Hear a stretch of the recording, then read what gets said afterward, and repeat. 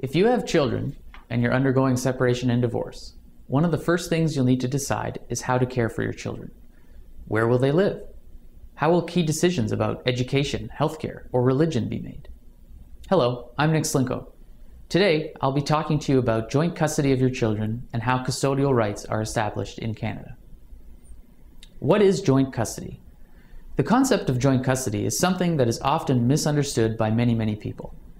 The common assumption is that joint custody means that separated parents spend a roughly equal amount of time with their child or their children after the separation process is complete and the parties are, presumably, living in separate residences.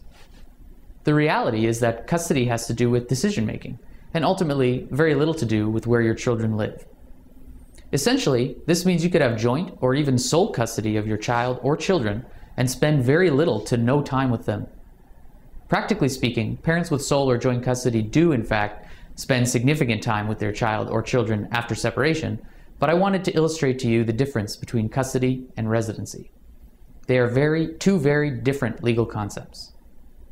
Custody of a child refers to how major decisions for them will be made and by whom. This typically encompasses four major areas: healthcare and medicine, education, religion, and mobility. In cases where both parents are good parents and they are able to communicate with one another regarding the children's needs and interests, both parties may agree to a joint custody arrangement, meaning that these decisions would be made by both parents together. However, the determination of the children's primary residence is a separate issue and is more complicated. During future blogs, I will address residence and its impact on support. So how are decisions made about who should have custody of a child if the parents cannot agree? What are some of the factors that are considered? If both parents are capable of communicating with each other insofar as the children are concerned, despite whatever animosity may exist between them, then a joint custody arrangement is feasible.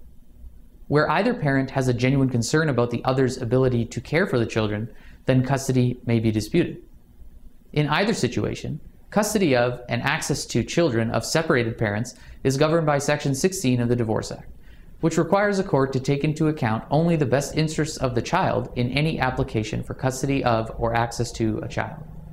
In Canada, the concept of best interests of the child is a very strong undercurrent in family law, and the notion of best interests is open to interpretation.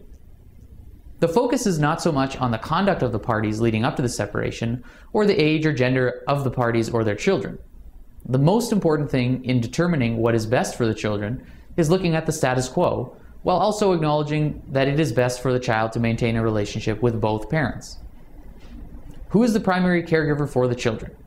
If both parents are heavily involved in the upbringing of the children, what specifically is their role? It is important to try and not disrupt the lifestyle and routine of the children by virtue of the separation. Stability and consistency are also important and given weight by the courts. The views of the child may also be taken into consideration, depending on his or her age. For more information on custody, access, and other child-related issues, please visit our website, www.separation.ca, or call us at 905-415-1636 to schedule a consultation.